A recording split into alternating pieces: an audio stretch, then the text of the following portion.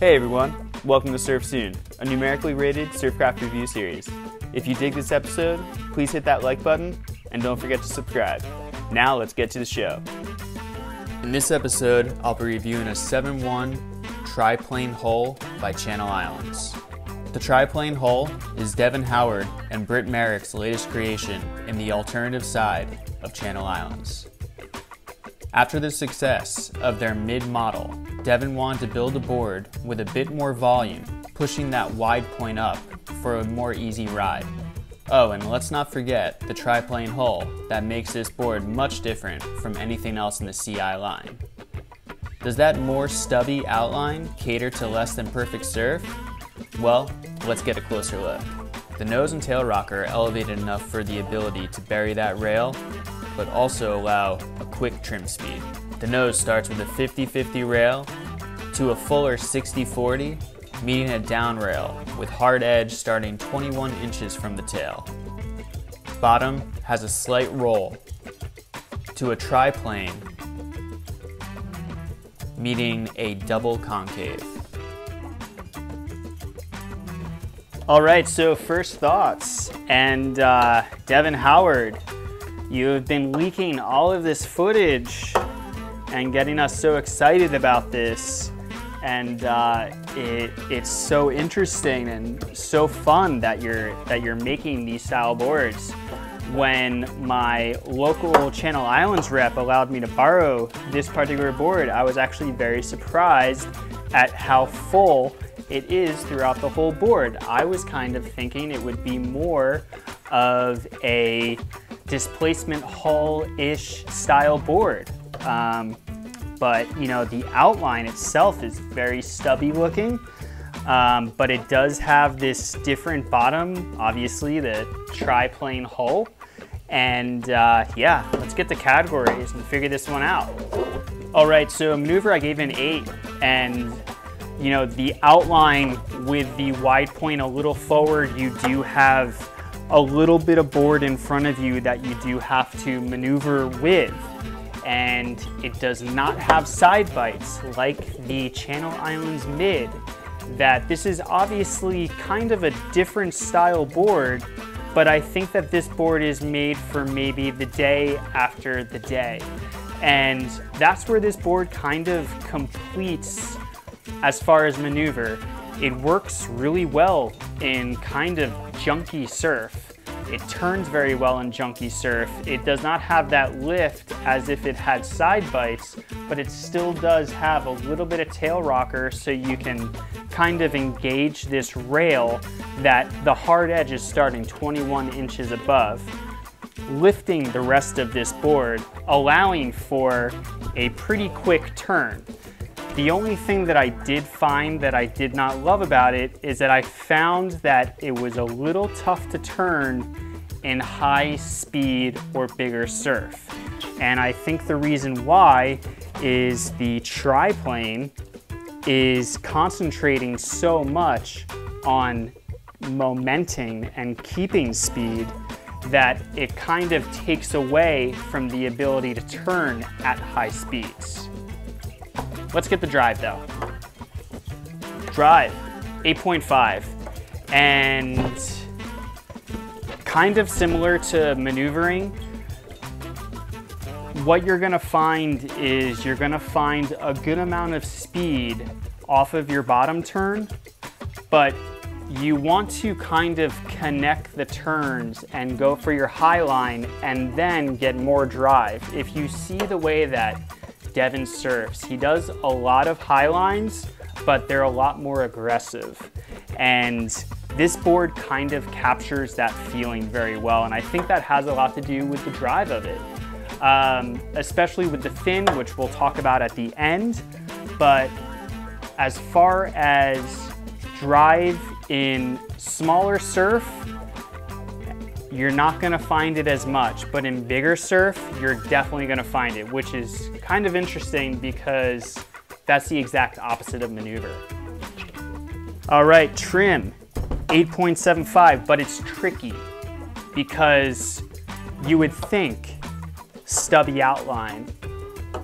The trim has got to be here because this is the wider point of the board. But at least what I found, and I could be really wrong, I found that the trim point is right here. Is it gonna trim out of the deeper spots of the wave?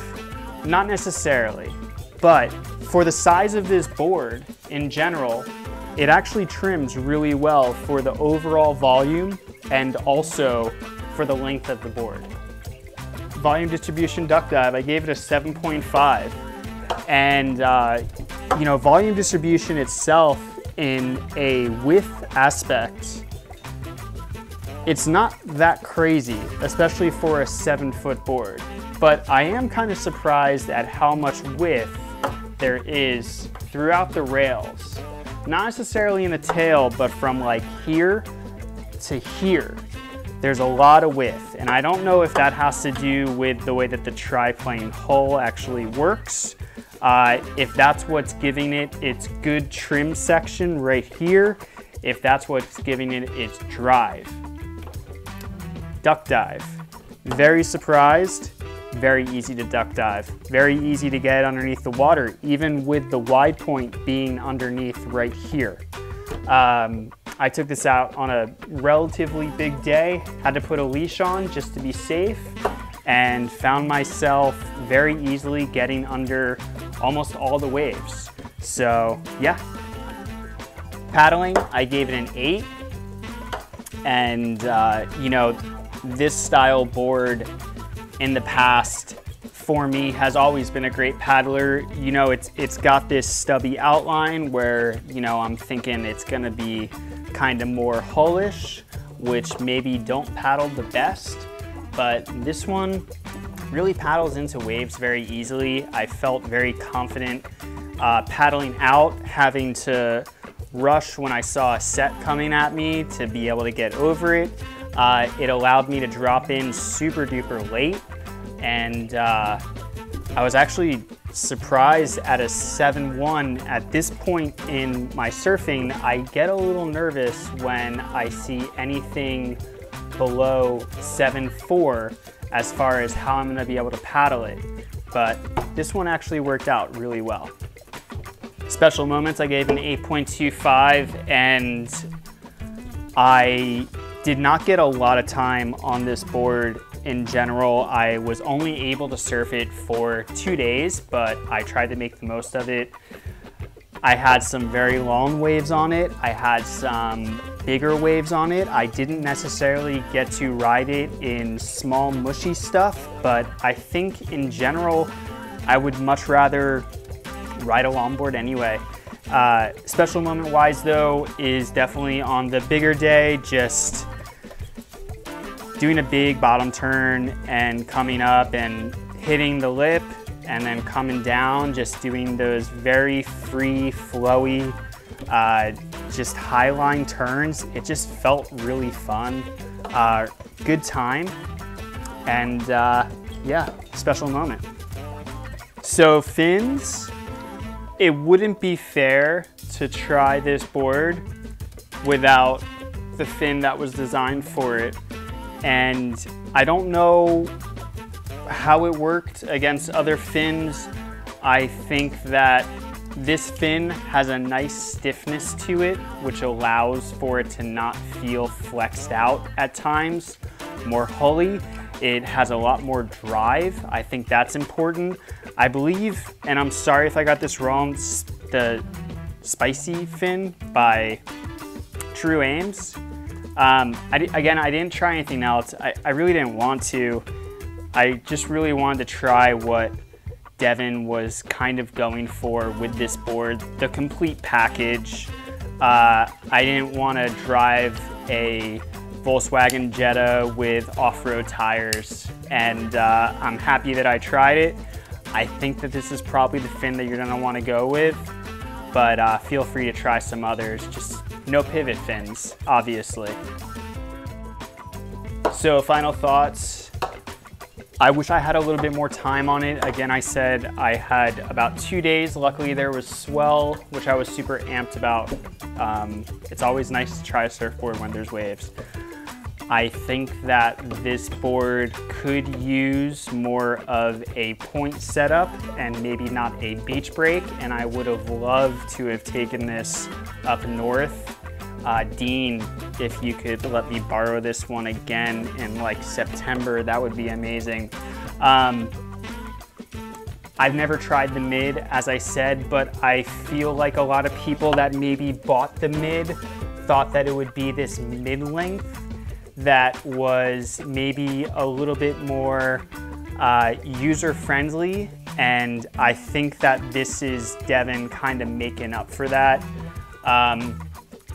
It turns off the tail, but doesn't turn crazy, probably like the mid. You know, obviously it's a different tail shape.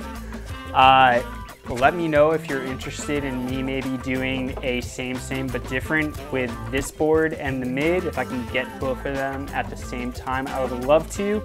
But that's my thoughts on the triplane hull by Channel Islands, and I'll see you guys soon. Thank you everyone for tuning in. If you like this episode, please hit that like button and subscribe if you haven't already. Feel free to share, comment, and all that good stuff. Until next time, there are always waves on the way, so hang tight, surf soon.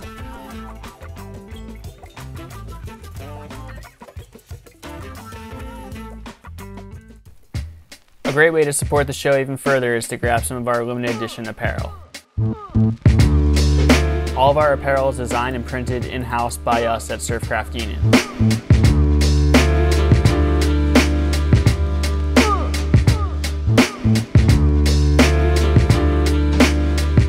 To purchase, you can visit our website at www.surfcraftunion.com.